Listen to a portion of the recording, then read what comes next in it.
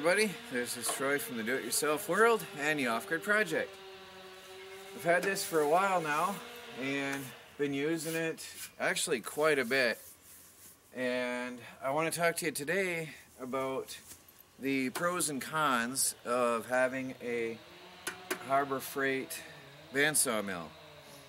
I did some extensive studies before getting one, and actually for years I had always wanted a Harbor Freight bandsaw mill based on what I had read and learned from them, and then actually I was around one for a while. As most of you know, I've been around sawmills for years. I've actually owned and sold a lot of sawmills, more than most people have, and I finally ended up on the Harbor Freight sawmill, of all things, and I'll tell you some of the reasons why. I'll start out with the pros. First is price. It is one of the most, if not the absolute most affordable sawmills out there, and in this current time, one of the most available sawmills out there. The next runner-up, I think, would be the Woodland Mills entry-level sawmill, but the Woodland Mills is going to cost you anywhere between $700 to $1,000 more. With that, of course, you're going to get a little bit of quality difference and some performance, some different things that are better that I'll cover in a minute. But as far as the price and availability, especially in this current economy, it can't be beat. One of the things I like is the Harbor Freight sells Predator engines. This comes with a Predator engine.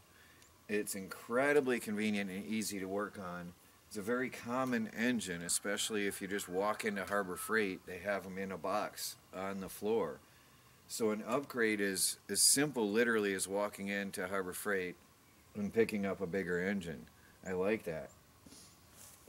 One of the things I love is the simplicity of operation, and once you get it together and adjusted, it moves beautifully down the rails. It's mega easy to operate, and when I'm sawing pine, I literally can push it with a finger down the track, and now that I'm comfortable, I just give it a flick of the wrist and then catch it on the way back and stop it before it hits the stoppers. And I can pretty much fly through here and process lumber really quickly. The clutch is a pretty common piece, really easy to replace, very nice. It is one of the reasons I did buy this mill is it has a 144-inch blade, which is very common. And I get my blades from Wood-Mizer now. They actually build them to fill your order. They make them there and they fill your order on the spot. I have nothing to do with them. I just am very impressed with their quality and their time, turnaround time, and the quality of the blades. So I get the Wood-Mizer. They're affordable as well. They last longer, and they're made to order. You pick and choose what you want to saw. You tell them what you want to saw, and they'll make it for you. I love that.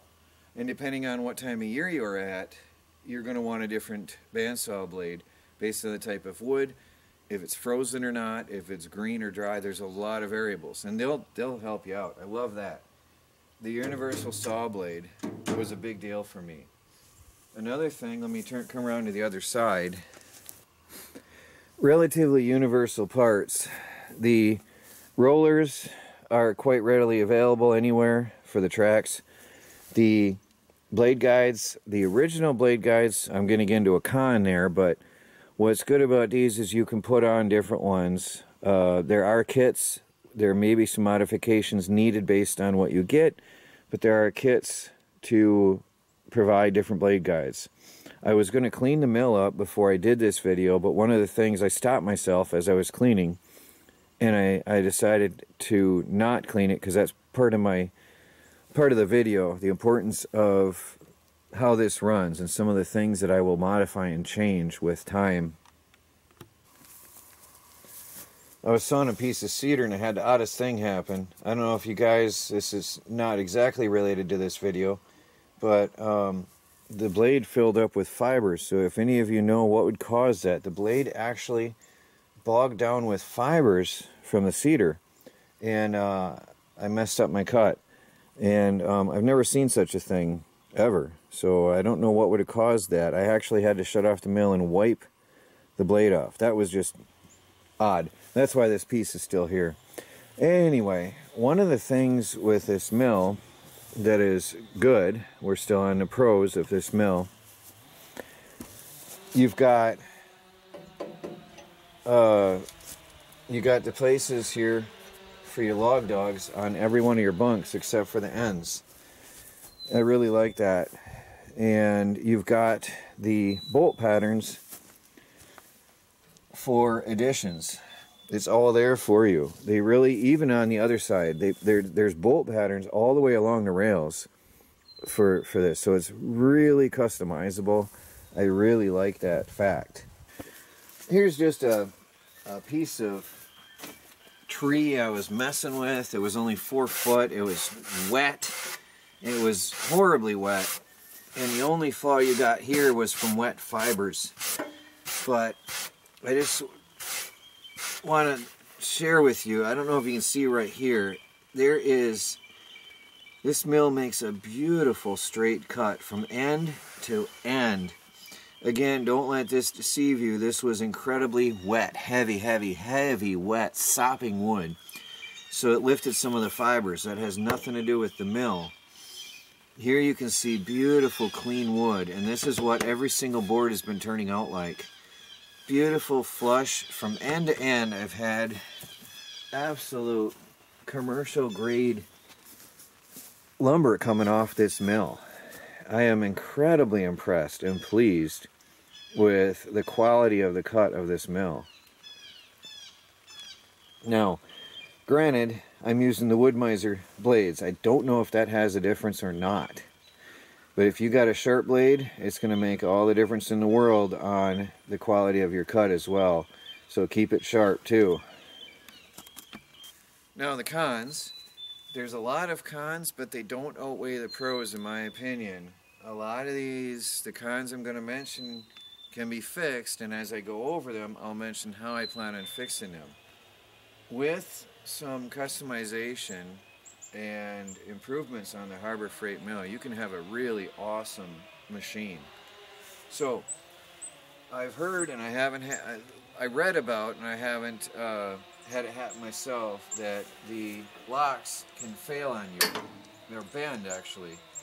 So what I read is if you just use 2 hands, you can save that. If you just grab it on the end and wrenching on it, you could bend it all up. If you use 2 hands and push up with one and down with the other, you can save wear on this mechanism here. So I plan on doing just that, and that's fine. Often though, when I'm running hot and heavy, I found that this cuts pretty well. I've never had this move and go off on me, even if I don't lock these up. When I was shaving off, edging sawmill slabs on this mill, I never took the time to lock these down because I was sawing so much so fast. And I never had any drift. Now, mine might be different than yours, but I never had any drift even if I didn't lock these down. So if I'm working really fast and in a hurry, that's not a big deal. So just keep that in mind and don't bend them up, and they should last you just fine.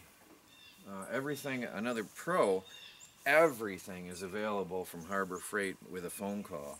So that's a bonus. One of the things I can't stand about this, let me refocus my camera. 2 of the things I can't stand, it's all in one. The water system is absolute garbage. It's too tiny to really do any real work. It's so little, I keep a bucket and a container next to my mill to constantly refill that. I might be able to process a small to medium-sized log with 1 fill-up on this. You're constantly refilling. Again, an easy fix. I'm just going to replace this with a much bigger container like you would see on the Woodland Mills or other mills. Very simple fix. Not a reason not to buy it. Know that going in. Another thing is I'm going to be adding a second valve on here. And everybody says the same. I'm tired of constantly adjusting the water flow. You have one valve and you adjust the water flow rate. It's either closed or it's on and adjust it. So I find myself leaning down here and adjusting the water flow rate in between every single cut. And that can be tedious. And with such a small container, you must turn it off as soon as you finish a cut.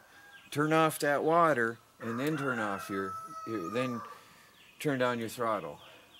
This is a precious resource here with such a tiny container. So one thing though, so you don't have to constantly adjust your flow rate, is to put another valve in line, an on-off valve. Set your flow rate with the one valve, have the second valve to turn it on and off. Then you're not constantly fiddling with your flow rate. Which brings me to another thing. Let me come over to the other side. Out of the box, your water feed nozzle is garbage. I'm going to go around and wiggle that and you'll see how absolute garbage that is. It goes in and out and all around. I mean, there is crazy play. There's nothing to hold it. It's just there's a big hole through here and a piece of copper pipe. I hope you can hear me. There's just nothing to hold it. This just wobbles loosely in here. And it's a really, really weak point on the sawmill. So again, you're always fiddling with your flow. And you're also fiddling with your hose because there's nothing to hold it there. It's just a terrible idea. That's something that needs to be replaced, which I will be doing soon. And the next point, which brings me to why I stopped cleaning this before I carried on with the video, is the rollers in the tracks, especially with softwood or cedar or sappy pine, like I'm cutting mostly. Your rollers on your tracks are going to get clogged up with material really bad. Now on more advanced sawmills this isn't an issue and it's a very simple fix. Again, the cons on these machines don't outweigh the pros because it's a simple fix. I've seen a bit of stainless steel braided cable shoved in here, bolted down to the frame somewhere and shoved in here, and that's going to clean your rollers on the fly. Very, very simple fix. And I don't know why Harbor Freight didn't add that tiny, tiny little bit, but it's not a big deal to change. Let me get you a better view of that. See, that gets loaded up, but for me, it's really not a big deal. Well, the negativity of this, first of all, what's going to happen as these load up, your height of your cut is going to be off, and your depth is going to be off, and then your board is going to be off. So for me, it's a very simple thing. I keep this pocket knife in my pocket at all times with a fingernail file that I never use anyway, but it fits absolutely perfect in here. And let me come back out with a camera and I'll show you. If you're running a commercial operation, this is an absolute necessity to do that right away. It doesn't bother me that much. I just run this every few, I mean, I don't know, I can do a couple few logs. And then I run, this is an extremely exceptionally bad example, which is another good reason I stopped cleaning. Because I had a really sappy tree. Actually, it's faster if I'm not trying to do this on camera. I just go this way, but I'm trying not to block the camera, and I'm actually not doing as well as I could. But there you get it. It's really quick. It's no big deal to do this. Clean it off, and then I just take and run along the top of my mill. That's it. Along the rail, and clean it off. It's that quick and easy. So it's not a big major problem. It takes a couple minutes now and then after every couple few logs. But it's a quick thing to fix by bolting on a piece of stainless steel cable, spreading it out, and have it scrape on there. You're done. That's it. That's what I've seen on the bigger mills, and that's what people are doing on these. It's a very simple thing. Back up in here, your guides. there's, again, I don't know why they did it. It's not a really expensive thing, I don't think, but your guides here is just some blocks, some adjustable blocks, which your blade is going to wear out, and they got to be replaced. For now, I'm not stressed about it. It's not a real big deal. I'm going to keep some of them on hand for replacement, because it really isn't a big nuisance for me on a homestead operation. I'm just going to have spare parts on hand, but eventually I'm going to get the kit. Again, the cons don't outweigh the pros. I'm going to get the kit and replace it with rollers. There is a roller on the back of the blade, but there's just blocks that wear out on the top and bottom. It also puts more wear on your blade, which is unnecessary. So I'll probably be getting those replaced with rollers. Not a big deal, but you know, it is an issue to deal with.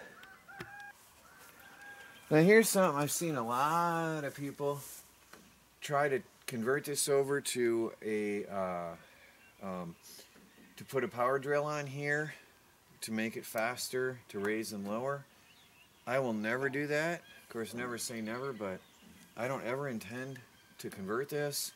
I have seen a big failure point in the Harbor Freight mills is the mechanism for raising and lowering. The mill can fail on you over time, and I do believe that's caused by putting a power drill on here and forcing it to go way too fast than it was ever designed.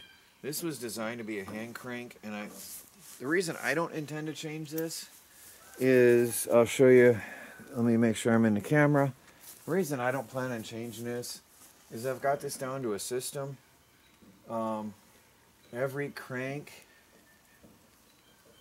I know its distance, and 5, for me, 4.5 to 5 is an inch, depending on how precise I want to be. And I don't have to look at anything. The tape measure in here is a piece of paper. Mine was wrecked to begin with. I'm not even using it. I don't even know if I'm going to worry about replacing it, because I know if I want to drop down an inch, it's that simple. I mean, and I do it, you know, 5, 10 times, and I've got my 2 inches. So I don't think that's going to be an issue for me. Cranking up and down is not uncomfortable or inconvenient, so I'm leaving that one. I just wanted to let you know, though, that is a point that I've seen that people have failure on, but I do believe most of those people are using a power drill on. This next one isn't really a deal breaker or anything. It's just I bought mine secondhand, so I can't speak for these in general, but there was a bow in my rails when I got it. Now these do come in a box, and they do have some stresses on them. In all your sawmills, the rails come in a box, so I don't know, and I can't speak for the rest of them. But mine was bowed upwards, fortunately upwards slightly, so I was able to correct it. I don't know if I got that in view. That's why my mill is on 4x4s. And bolted to a heavy-duty 4-inch square tube steel frame. So this is bolted down to the 4x4, and this is bolted down to the steel frame, and I was able to bring that flush all the way across, and it didn't affect me, and I'm getting beautiful cuts. One of the things I don't like is the dogs. I can't quite explain it. It's very sloppy. I'm always dropping it on the ground when I'm in a hurry. I'm going to put a board down here to stop this. Mine's on a trailer. It's not on the ground, so that makes a difference. It's really sloppy, and you've got a screw here, you've got a screw here, you've got a screw here. And one thing I've learned that I have to do to make sure this works is it slides from side to side. There's a gap between the pipes here, and this can slide from side to side. And if you go ahead and line this up close to your log, torque this down, and then you start screwing that in. If you didn't have this pulled all the way to this way, and it was that way instead. You start turning the screw and you're going to be pushing this backwards. So I've learned, first thing I do, slap that down, hold it in place, get this where I need it, then tighten this down. I took this one out. I think the guy that built this put this on the wrong side. I don't use it anyway. I took this one out. There was a screw here. And then I just get this adjusted where I want it, crank it. I do keep this oiled heavily because it was too hard to use, and now it spins beautifully. That was a big deal. Out of the box, the thing was really stiff. I wasn't liking it. I'm getting used to it, honestly, but it's not one of the best dog systems in the world. Although, I have to say, I got no complaints about these. I slap these up and down all the time now. It's reversible. You got a notch here for starting your log, which holds it in place better on your round. And then when you're cutting your straight lumber, you drop that in, you set your height, tighten the screw. It's really quick, you know, it's convenient. Another thing about getting a near commercial grade quality lumber, these dogs are adjustable. I don't have any problem with the height for holding anything I've thrown at it yet, but you can drop this down all the way, and you can actually get all the way down to a 2-inch board, which is what I've seen with even the best of mills. You can drop that down, and you can saw all the way to a 2-inch board. So I'm really pleased with that. So there's no waste of wood. My last board is always a 2x4 then. I cut a plank out, and then I resaw it on my table saw or on the mill as I please. But there's no waste on this mill, and I'm loving that part too. Over here you can see that I have a bunk off. I'm just finishing my extensions, my add-ons. And one thing I have to say with the Harbor Freight mill, their angle iron is non-standard. I think they may have done that intentionally so you can't just make your own tracks easily. Nothing meshes up that you can buy standard. So most likely then you're forced to buy their $400, $300 or $400 extensions. But what they've done is taken a 4-inch angle iron, I think that's 3 or 4 inch, and they've milled it down to give you a flat edge, which is unnecessary. And that makes it incompatible with standard metal that you can buy. So I got myself some angle iron at a shop. I had them drill it for me and prepare it. And then I've had to take a 4x4 and put it on the planer to get it down so this edge was flush. I had to actually cut that down just a few 1/16 of an inch to get this flush so the mill rolls. Not really a pro or a con or anything, just stating the fact that if you do want to make new rails, you're either going to have to go all new, but I didn't want to waste that money since I had these, and I didn't want to waste, you know, good steel in this day and age, or you're going to have to custom build or design something to make it work right. So those are my opinions and my experiences so far, and I've cut a lot of logs on this already.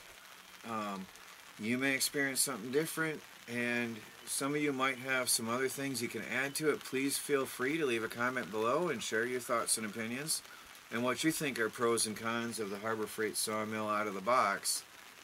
I am loving it. Actually, I'm going to bring it in out of the rain. I am very much loving this mill, and it was my mill of choice. If I ever was to do something else, it would be a Woodland Mills, but there's not a lot of differences except for what I've shared with you, which can be changed on this, and that's why I call this my Franken mill. It's my mixture of different parts from different machines. As you can see, there's a lot of mods on here, a lot of non-standard things, and there's going to be a lot of changes made over time as I go along. But overall, I'm really loving it. So please do like this video, guys. I hope it helps some people, and I'd love to hear your opinions and your experiences on the Harbor Freight Mill. This is Troy from the Do-It-Yourself World and the Off-Grid Project, trying to stay dry and out of the rain at the homestead today. Talk to you later.